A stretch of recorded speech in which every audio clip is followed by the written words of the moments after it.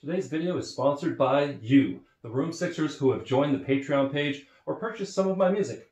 Because of you, the videos will get better, and eventually, some cool things will be coming your way.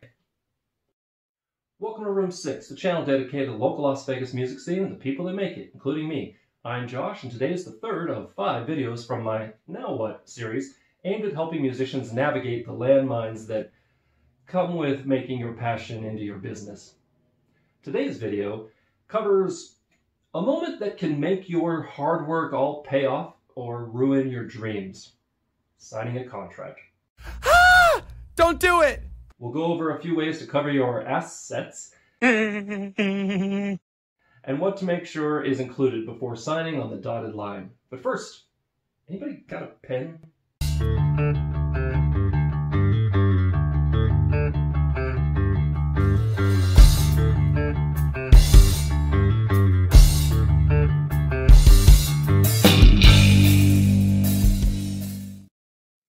If you're enjoying the content Room 6 is putting up, please make sure you subscribe down there and hit the bell so you don't miss an episode. While you're at it, feel free to like and share, and yeah, let's go.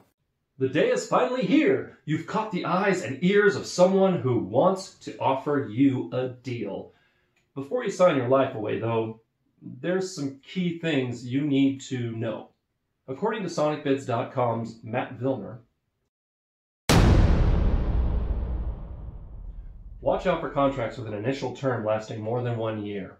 By limiting the length of your contract to 1 year, not including option periods, you prevent a record label from effectively controlling your life and creative work for an unreasonable amount of time.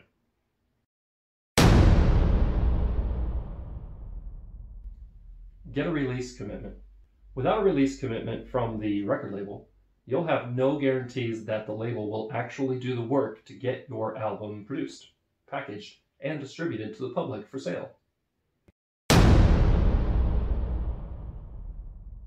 Make sure your royalty rate is reasonable. Some record labels prey upon unsuspecting artists by offering relatively large upfront signing bonuses, giving their artists an initial feeling of success.